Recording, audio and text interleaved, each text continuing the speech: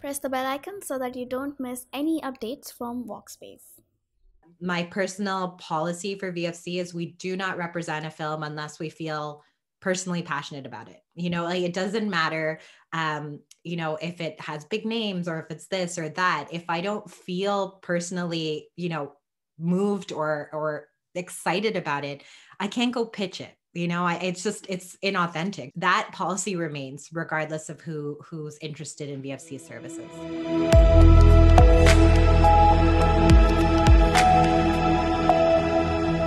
So how are you doing today, Dilani?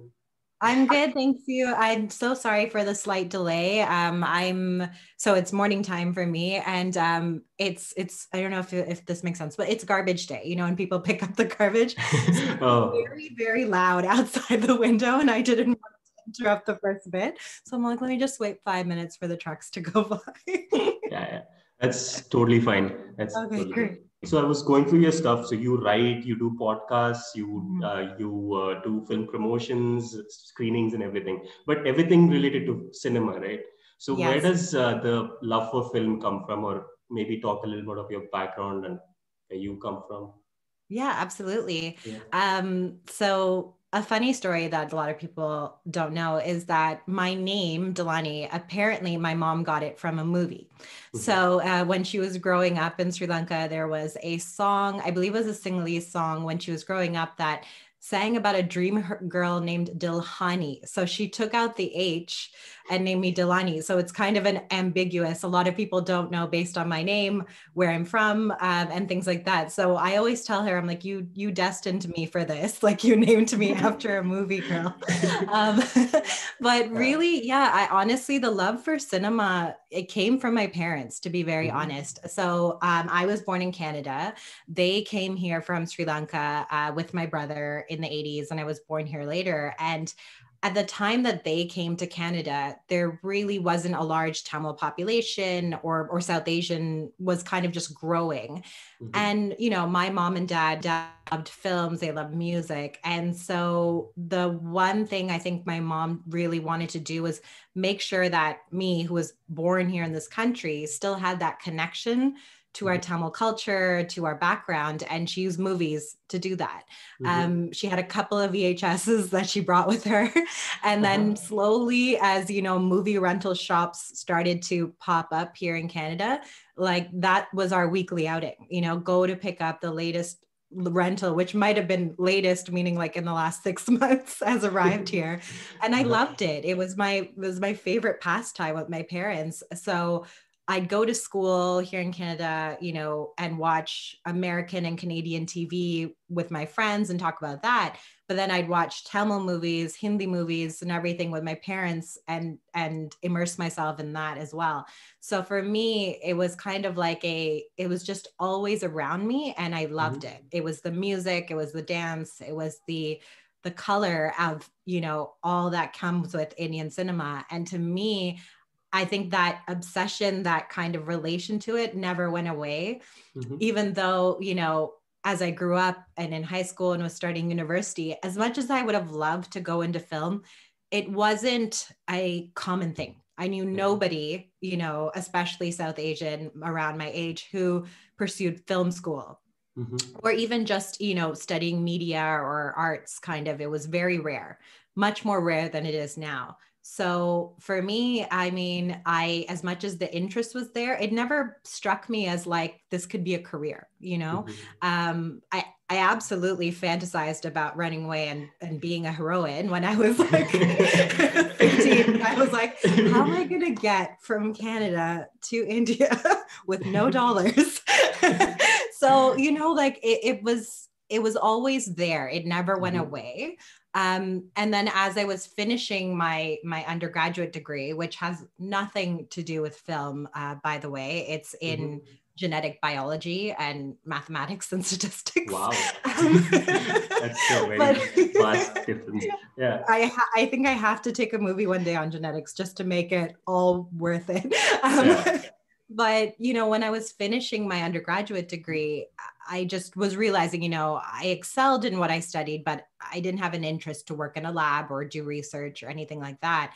And that passion was still there. So as I was finishing my undergraduate degree, that interest to be involved with film or entertainment, it had not gone away. So I decided to do my MBA to bridge the gap and to get into the business side of film.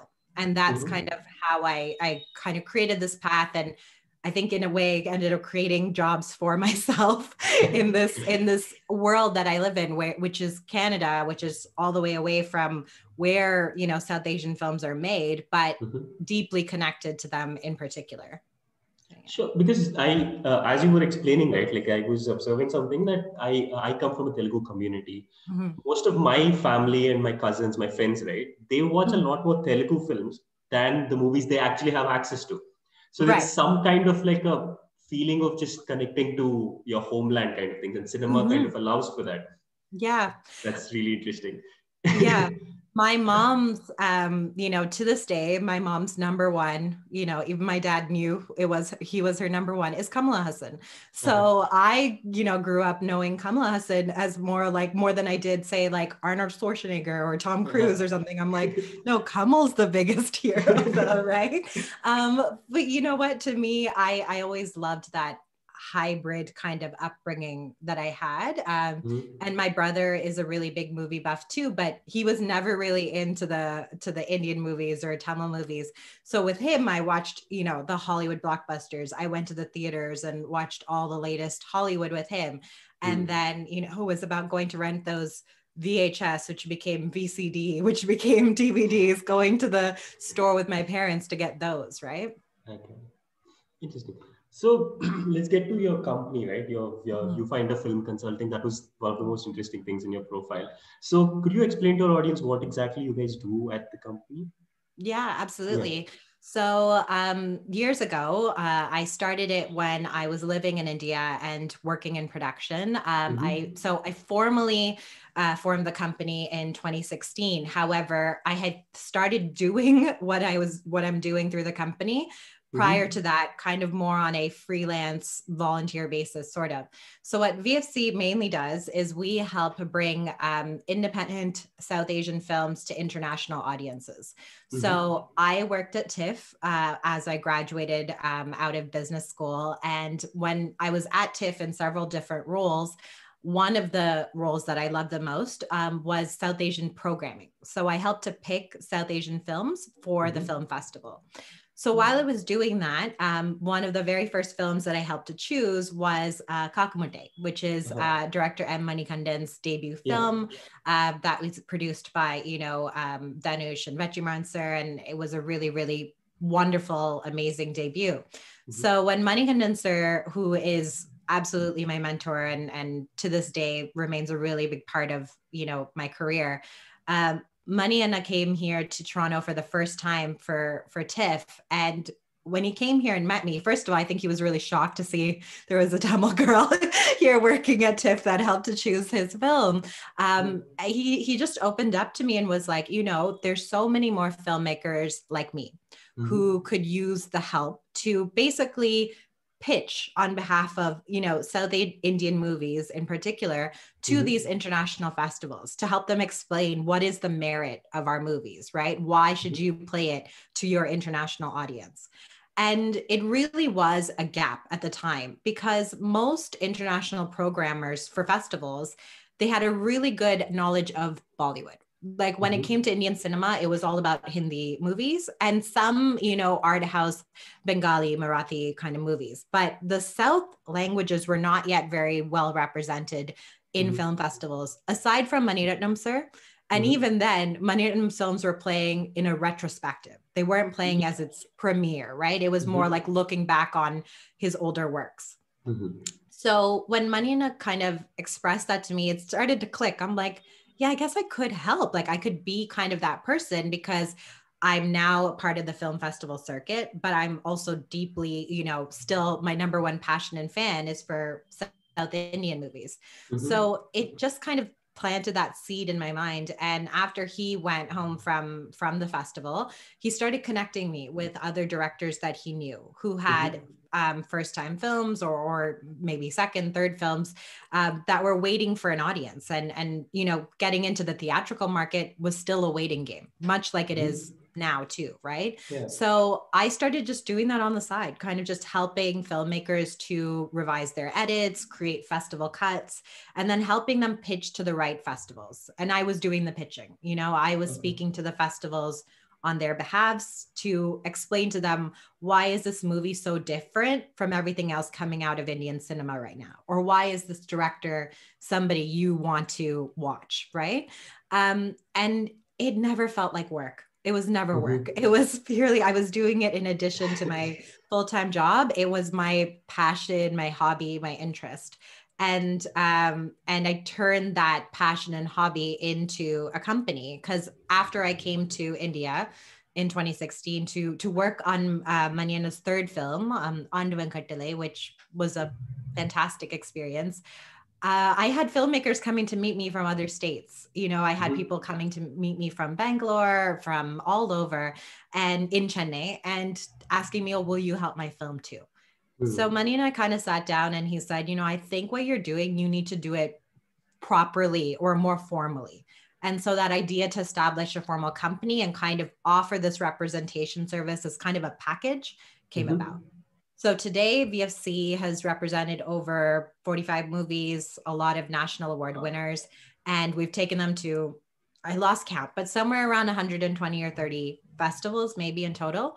But so festival representation is still our main, you know, bread and butter. But we also helped a lot with connecting subtitleists to new production companies, you know, helping to break those kind of monopolies that are in a lot of South India.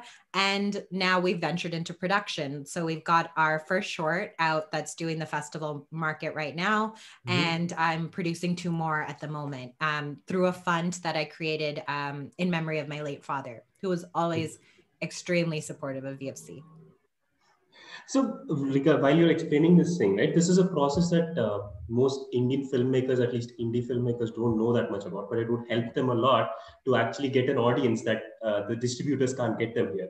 So, so how do you find these films and how do you get in contact with these filmmakers? Or if there's something that is not well known, how do you search for them and figure that out? Yeah, it's a really great question. I feel like my answer is underwhelming.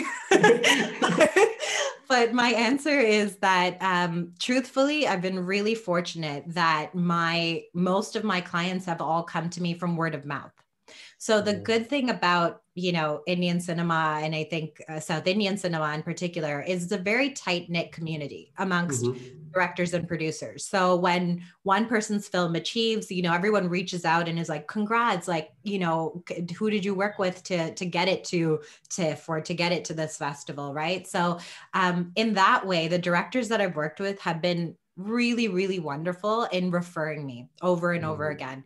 And people that I work with, usually they're bringing me their next film because they still want to, you know, pursue the festival circuit from now on. Now that they've got a taste for it, like they really want that, right? So I truthfully don't do a lot of advertising. I've been really fortunate that and I kind of prefer word of mouth, to be honest, because I know that the director who's coming to me knows what I do. They know my strengths, and they're coming to me because they've seen my, you know, proven success through someone they know.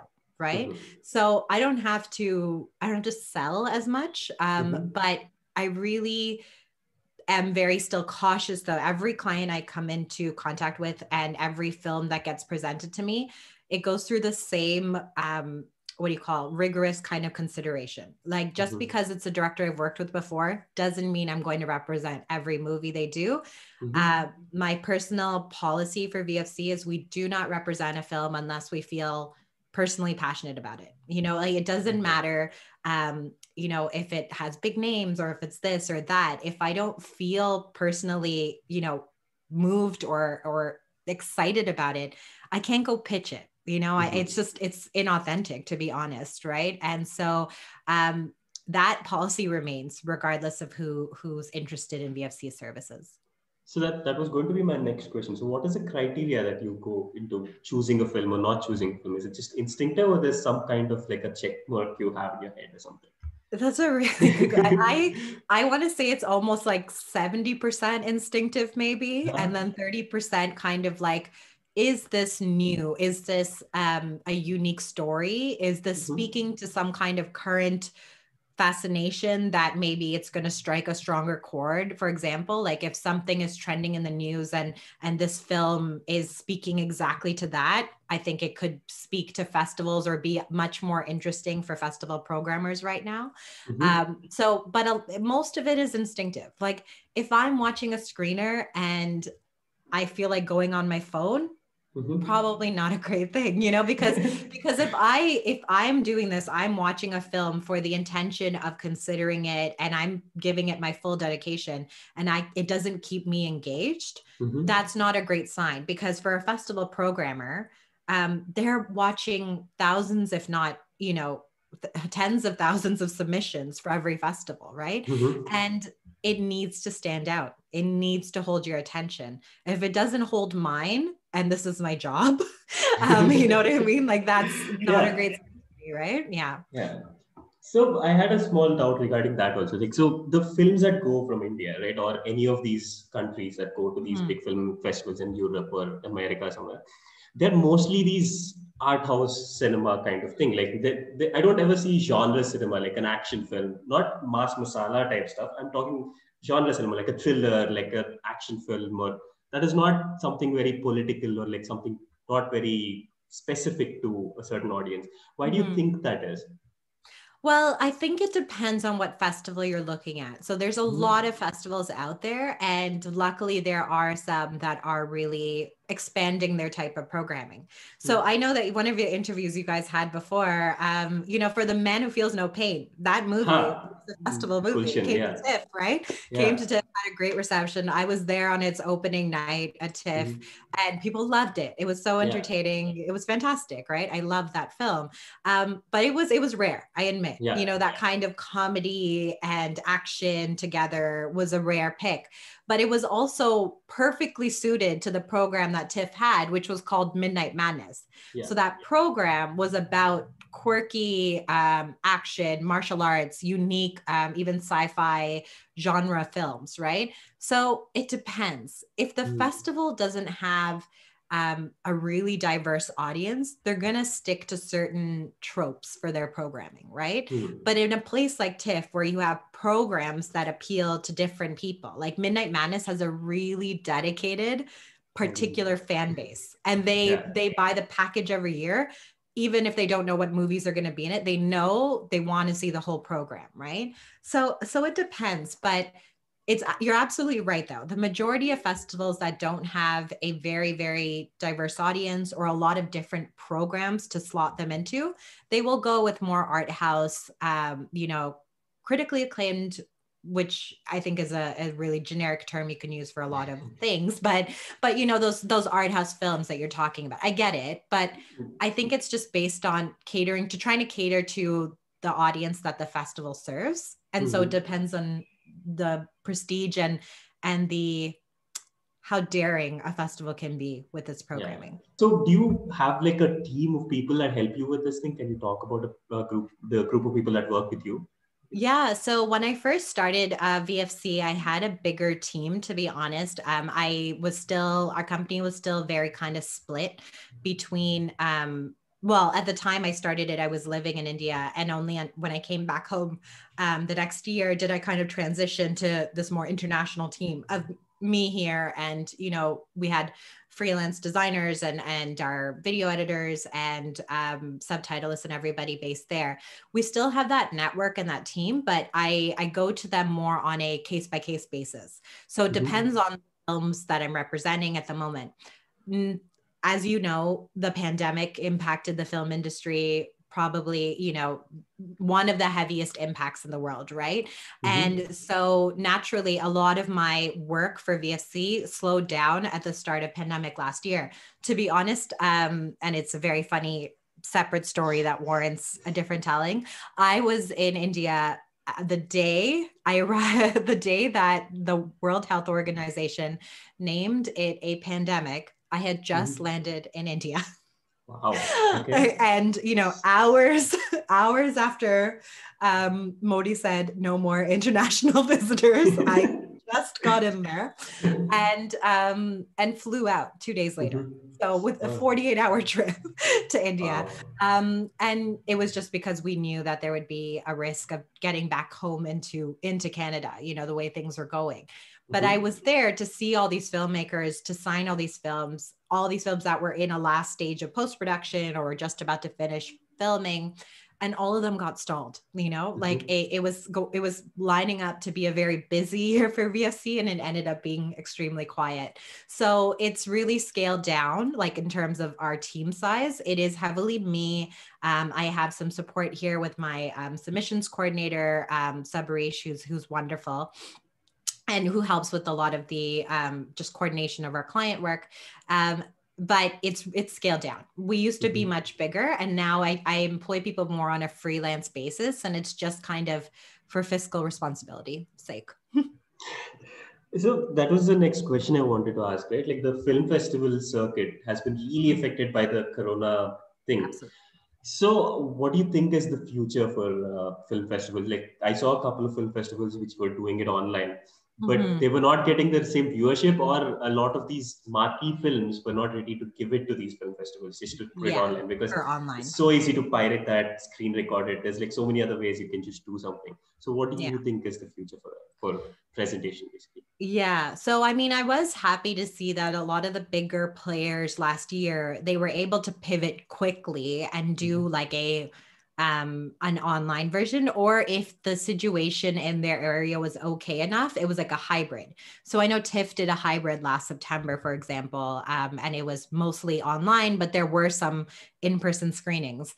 And the in-person screenings, a lot of them were drive-throughs. I'm not sure. Have you ever been to a drive-through movie? Yeah. Sorry, drive-in movie? Yeah, so I studied in ASU, Arizona State University. So they had a lot of Oh, great. Okay, yeah. So sometimes when I say drive-in, people are like, "What is this?" So, yeah. So in our case here in Canada, we use that drive-in method while the weather was good a lot. So hybrids, I think, are really just hybrids or online are really just until it's okay for us to gather en masse again like that in the theaters. I don't think that it's the same with the regular, theater going experience, festival or regular release. I don't think it'll go away, because it's not just a means to an end to release a film. Like, it's an experience. A festival is an experience. Like, my favorite way to travel is to go somewhere for a film festival, explore the city, and also learn about that city through its programming at the festival and the people who come to that festival, So I know it's a difficult time. It's a uncertain time for theaters and for festivals, but I don't think that they're going to go away. Unfortunately, what will likely happen is, the smaller outfits, the lesser funded ones, the kind of tinier festivals that popped up here and there, like, they may not make it, unfortunately, out of this period. But for the bigger players, I think it's just a matter of time before we get back to that in person.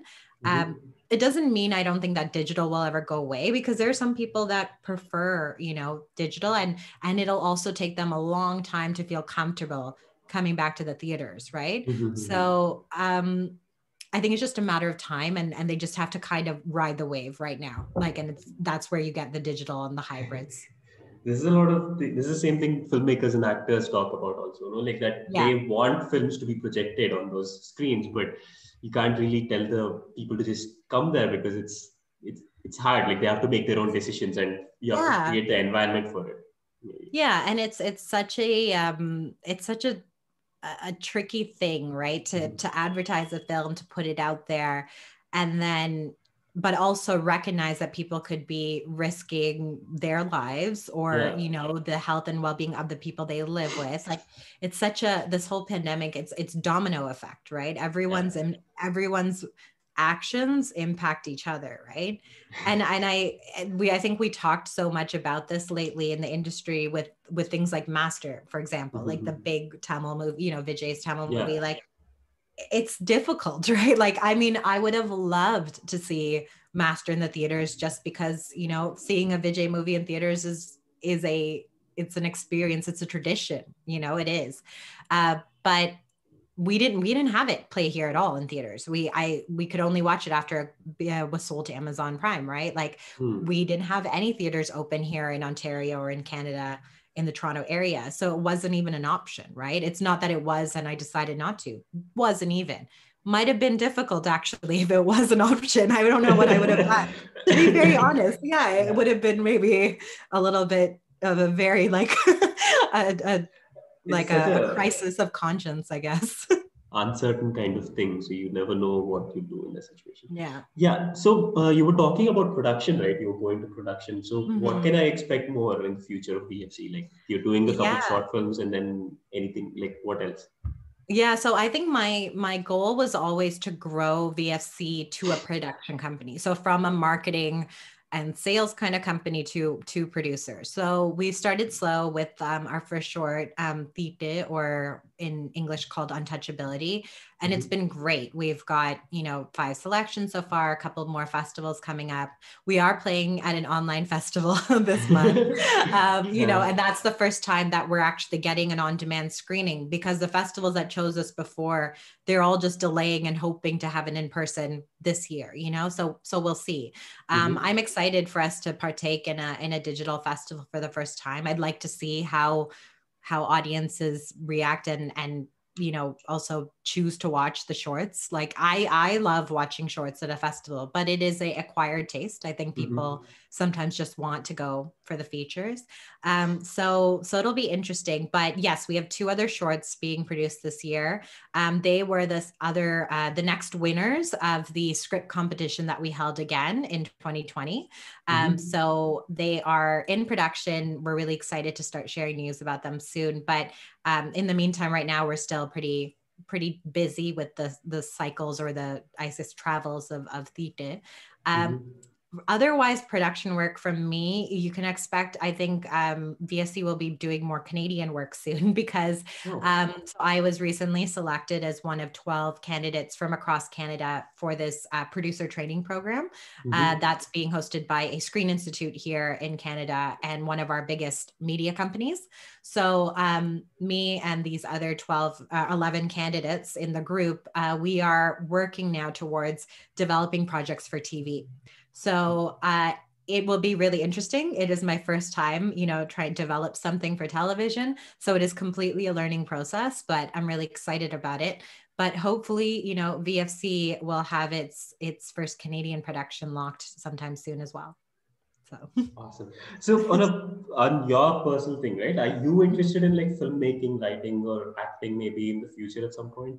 That's interesting. Oh, acting. I'm flattered. Because you mentioned it. You said that you wanted to go to Chennai and become a heroine, right? So I thought, you know what? I think I got my fill of it, at least for now, because it's a funny story, and a lot of people so friends know, but most people don't, is that if you ever watch Aandavan Kattalai, which is director Manikandan's 3rd film, I had the pleasure of dubbing for certain scenes. And these scenes were the voice of the announcer at the passport office. Oh, wow. Okay, they were stereotyping you. I have that very American announcement.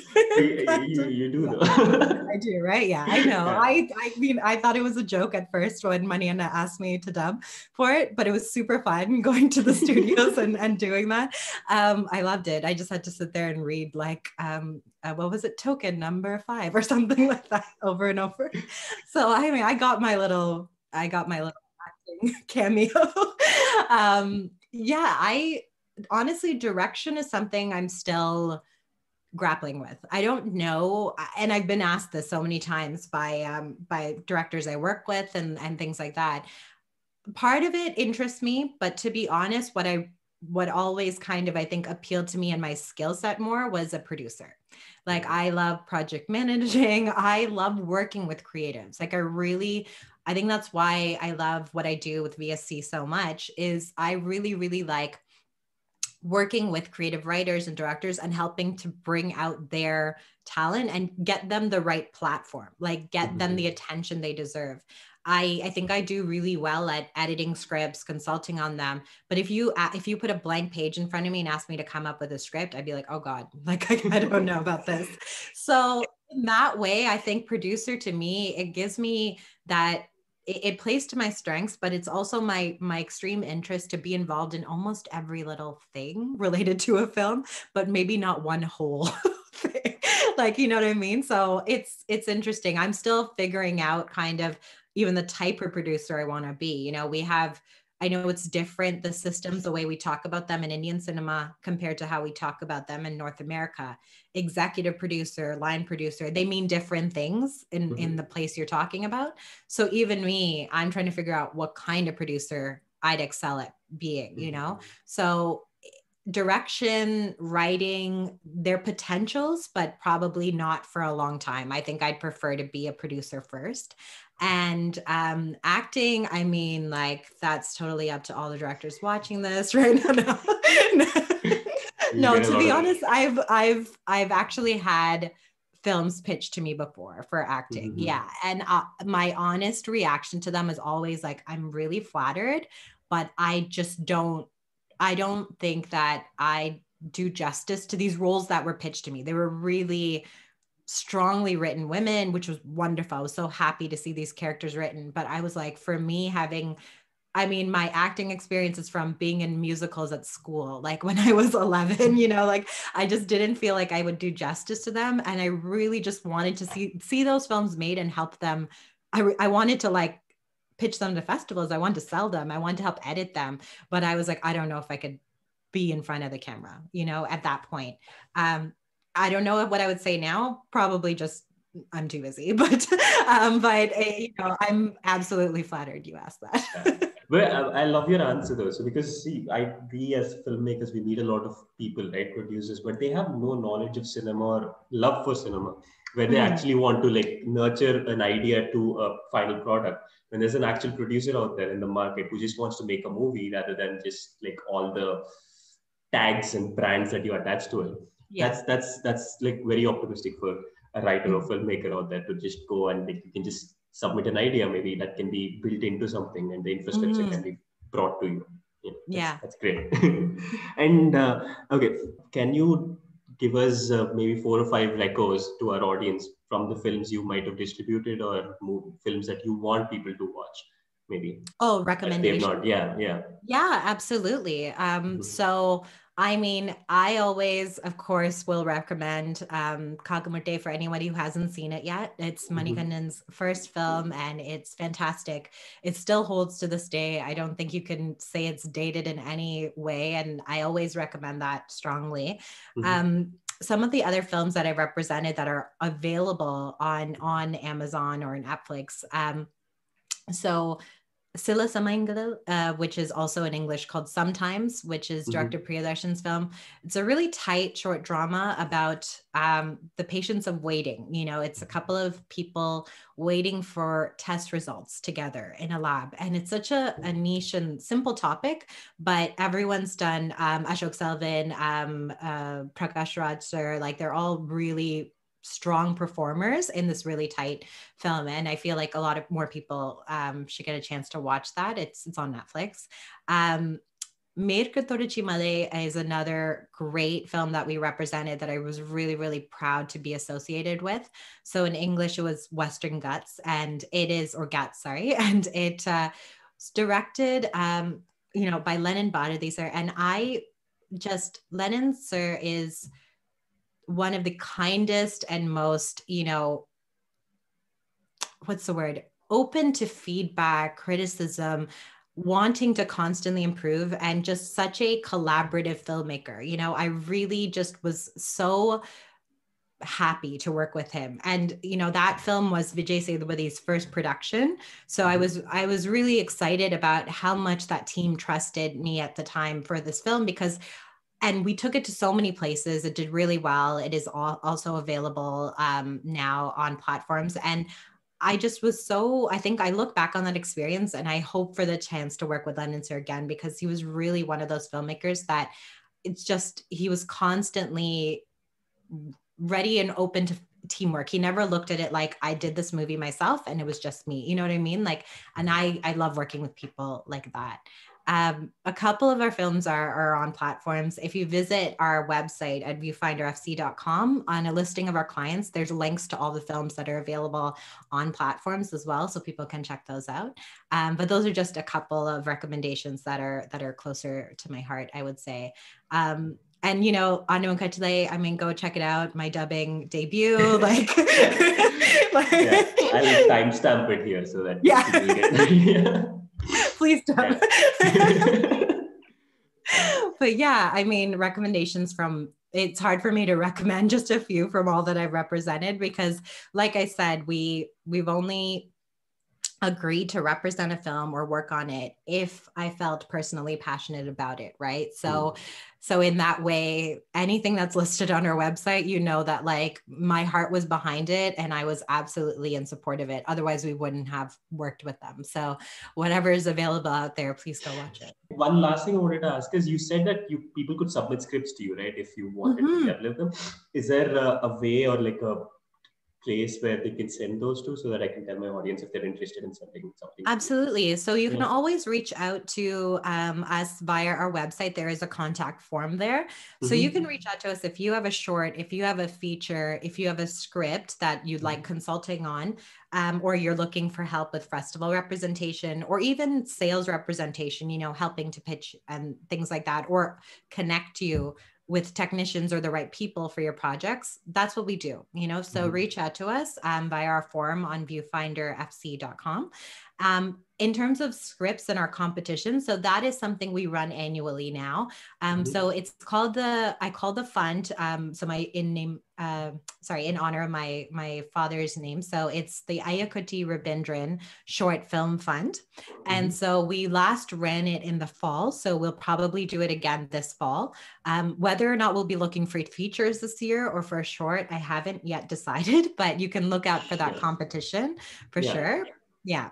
I love your Marvel poster a lot. Thank you. Really cool. So I wanted to I think I made this joke in Pulsion's thing, so I'm not doing it again. So yeah, no, I saw it in your other videos. I'm like, that is a dope poster. I am looking at the Avengers thing on this wall over here. So it's, but MCU is definitely, can take all my money for the rest of my life.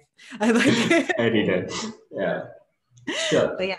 Thank you so much for this. It was really great. This was great talking to you. This was really fun. Yeah, no problem. Thank you.